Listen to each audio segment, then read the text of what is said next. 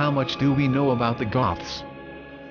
Those fortunate enough to keep at a sound distance from the historical discourse shall probably think of those numerous Bela Lugosi impersonators who live by their hairspray and their macabre aesthetics.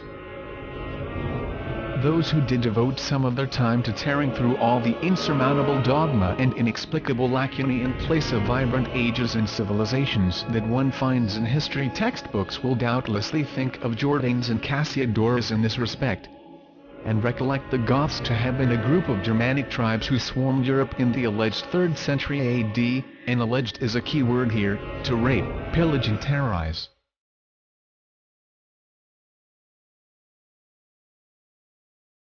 But how Germanic were they really, and when exactly have they been introduced to us as such? According to Anatoly Fomenko, one of the world's leading mathematicians, the Goths were Slavic through and through. This alone would fail to make a piece of sensational news, however. Fomenko really finds sensational telling us that the Gothic tribes were none other but the biblical nations of Gog and Magog. That might sound like nonsense. After all, don't the Old Testament events date back to times immemorial? However, once you delve into the long-awaited English translation of Fomenko's History, Fiction or Science, you shall very soon discover that official history is absolutely and completely without competition in terms of making nonsense sound like science. History, fiction or science is a phenomenal and unprecedented scientific experiment, since neither state-of-the-art methods of mathematical statistics nor astronomical data have ever been applied to history before. One would expect such a procedure to yield interesting results, but interesting doesn't remotely approach the results of Fomenko's research. Ancient and medieval history transform into a phantom, leaving us with the historical period of a single millennium to encompass everything from Jesus Christ, who is proved to have lived in the 11th century AD, to today. Definitely nonsense and positively impossible, you say? Just wait till you get infected with the new chronology meme, and mark our words, looking back at your vehement support of consensual history will be most embarrassing indeed.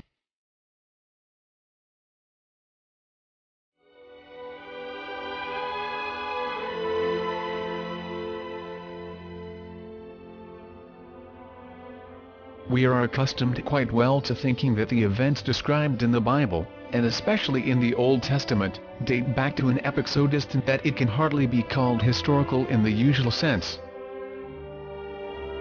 We seem to know everything there is to know about these times and these characters, in particular that most of them date to epochs preceding the New Era by a couple of millennia, and that the events described in the Bible took place in and around the Middle East for the most part. Could all of what we know be untrue? Even the most scrupulous of scientists who ever had to tackle the gigantic array of data contained in the Bible were basing their research on the existing chronology. The sole exception to this is a group of mathematicians who have used the newest statistical methods to analyze the Bible from an altogether different standpoint, having revised the consensual chronology completely prior to that. The results are astonishing to say the least. We learn that the biblical Jerusalem was in fact located on the Bosporus and known as Constantinople, and that the biblical kingdoms of Israel and Judah can be identified as the medieval Roman Empire. The familiar characters transform into the medieval doppelgangers, which are a lot less familiar to us but known quite well to historians.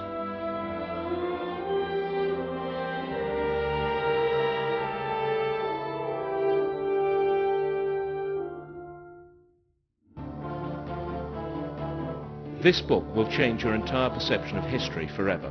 What if ancient Rome, Greece, and Egypt were invented during the Renaissance? What if the Old Testament was a rendition of events in the Middle Ages? What if Jesus Christ was born in 1053 and crucified in 1086 AD? Sounds unbelievable?